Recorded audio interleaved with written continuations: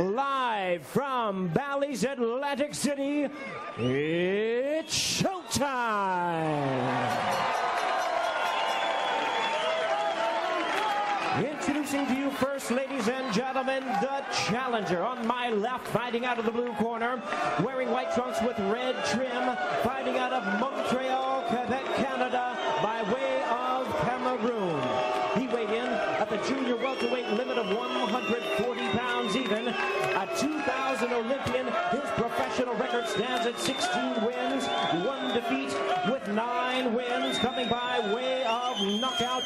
Ladies and gentlemen, please welcome the challenger, ranked the IBF #1 junior welterweight contender and known as the Black Panther, introducing Herman Ngoudjo.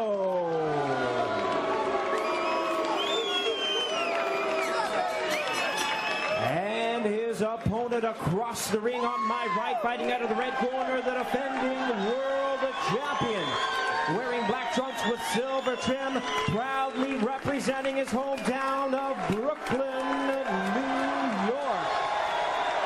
He weighed in at already 139 pounds. His record stands at 23 wins, 1 defeat, 5 wins, coming by way of knockout. Tonight he is making the first defense of his title. Ladies and gentlemen, please welcome the IBF Junior Welterweight Champion of the world, introducing Paulie, the Magic Man, Malignaggi.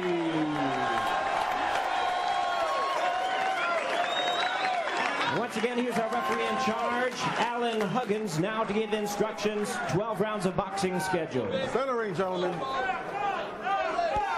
You'll take your cue from him. You got it.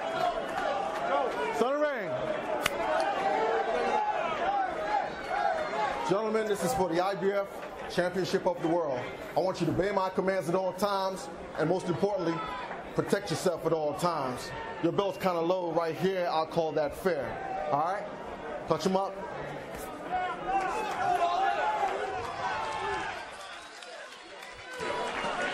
They've been verbally sparring throughout. The time has come to fight. The champion, Paulie Malignaggi, has to be careful not to underestimate the hard-nosed challenger or be over-anxious to impress after the long 7-month layoff. Herman Ngoudjo, who looks like he's right out of central casting, carved, muscular, has to find a way to diffuse the lightning speed of the champion. Hard not to notice the stars in Ngoudjo's hair. That, in effect, says that Malignaggi may have the magic, but he can't be faster than a shooting star. Always good to have a prop to help you make your point, isn't it? Even if it's on your head. I've been thinking about it myself. And you'd look attractive. Let's see if Ngoudjo looks to get inside, apply pressure, invest to the body, try to slow Malignaggi down for the later rounds. Malignaggi, of course, slick, slippery.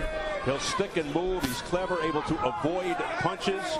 Gets in and out very quickly. And remember, if he is pressured, he showed a lot of toughness against Miguel Cotto.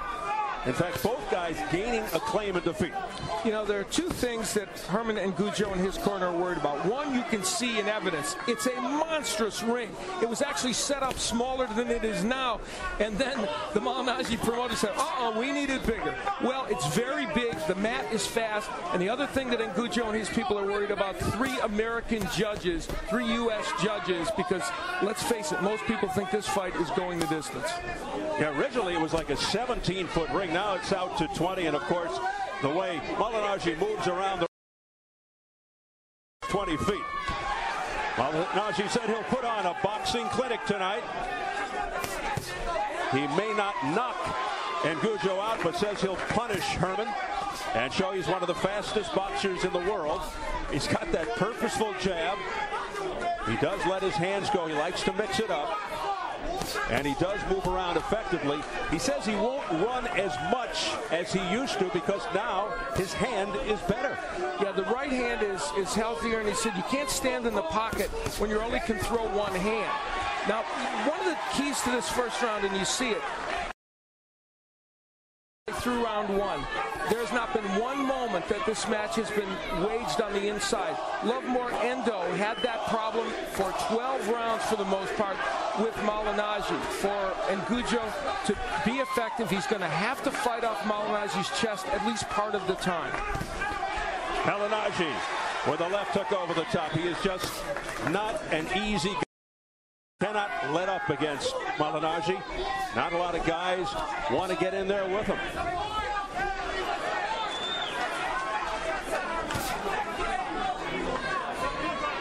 Not likely we'll see a first-round knockout. Each has only one apiece. Malignaggi his first pro fight, and Ngoudjo his second. Between them, just 14 KOs in a combined 41 fights as Malignaggi targets the body. Malignaggi's last knockout, August of 2003. Under 20 seconds left in the first, scheduled for 12 for the IBF Junior Welterweight Championship. Malignaggi on the attack, has Ngoudjo on the ropes.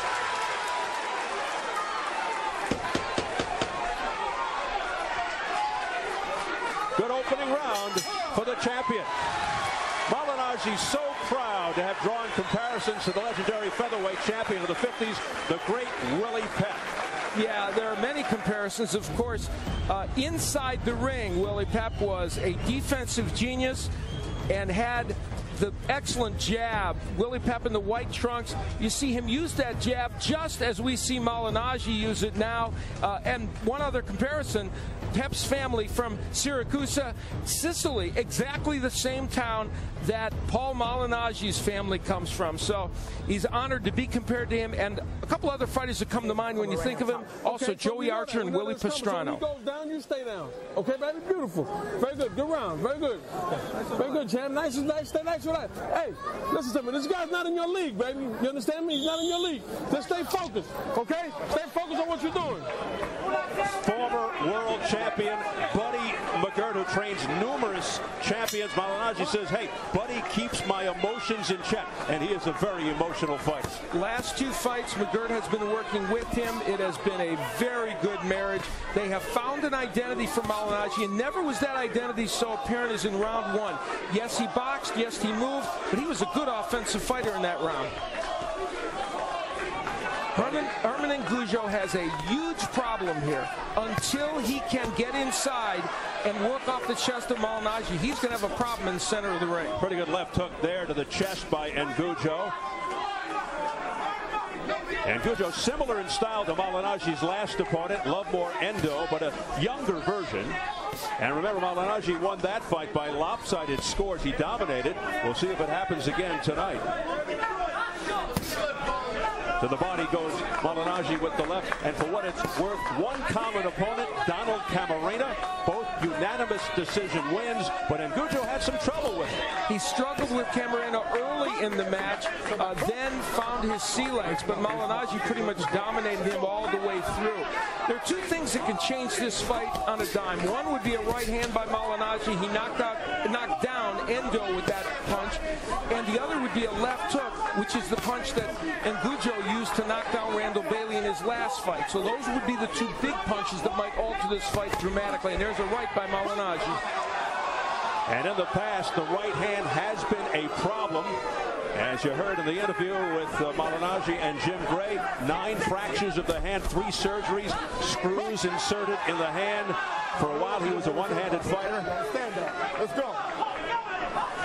Cut it out. Said he got into bad habits with the right. Now trying to be more of a two-handed fighter. Says he's never felt better. Go back. No punches. No punches. Good job. Let's go. Malignaggi may be a light hitter, but often an entertaining boxer because he also does fight, and he can be physical. His power is improved. I guess as the hand gets better, he did drop Lovemore Endo. Now there was an example for the first time, really.